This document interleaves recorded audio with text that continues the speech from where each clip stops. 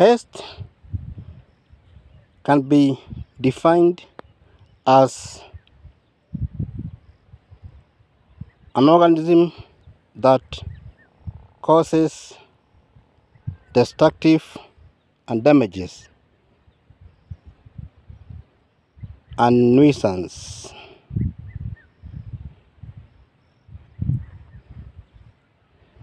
Here I'm having two red cabbage vegetables, and they have been attacked by the pest. Pests are drawn from insects, nematodes, bacteria, birds, fungi, and viruses.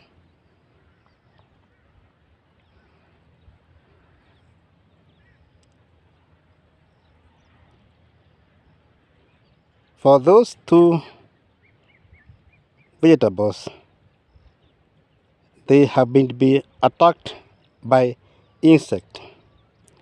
And insect, we have biting and chewing insect pest,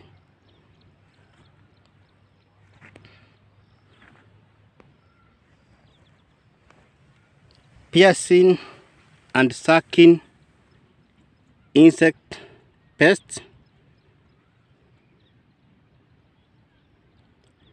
classified according to their mouth part. Now, this one had been attacked by biting and chewing insecticide.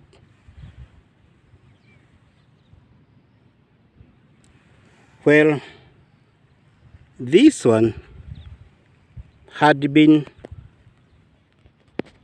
attacked by piercing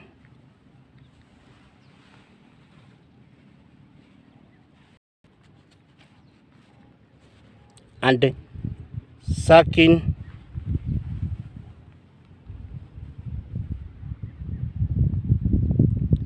insecticide. As you can see,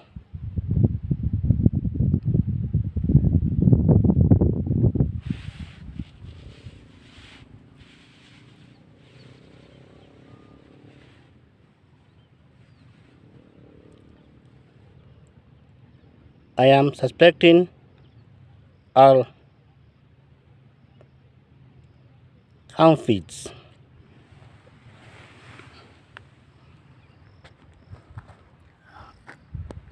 Piercing and sucking pesticide seems to be more lethal than biting and chewing insecticide. For as you can see, this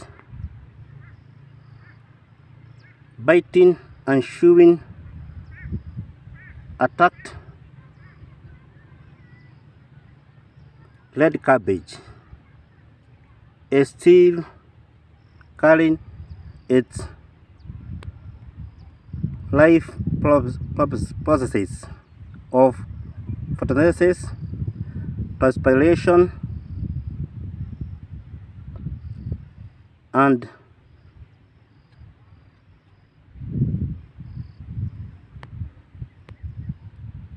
respiration.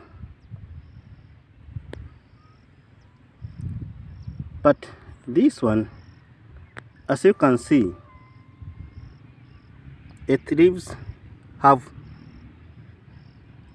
folded in what is known as dermonaste. For nastes are response to stimulus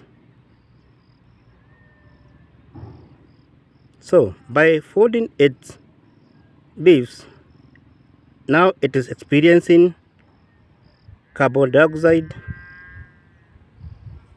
limitation, so it is not glowing.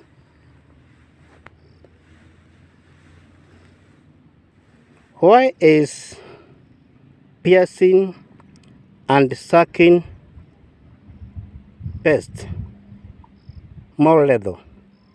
Because they can transmit disease-causing organisms like viruses and bacteria, which I'm suspecting is the case here.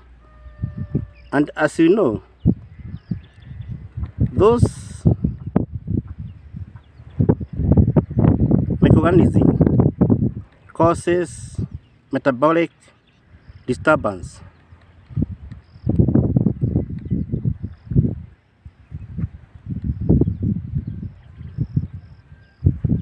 So,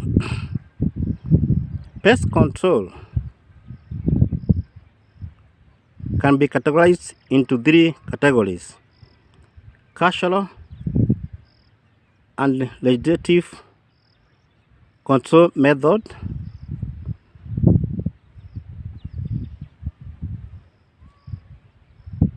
chemical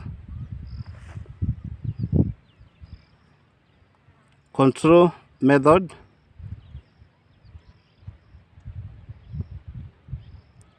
and preventive control method. That is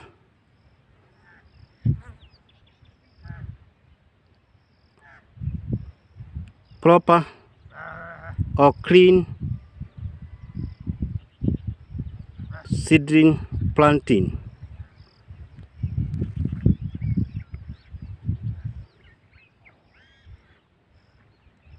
So this video is meant to show you that eating shoe insecticide, though interferes with plant growth, are not lethal than piercing and sucking pesticide, for they can transmit diseases, as evidence in this attacked red cabbage by the aphids, which are piercing and sucking insecticide, hence transmitted disease to it, which is now affecting it.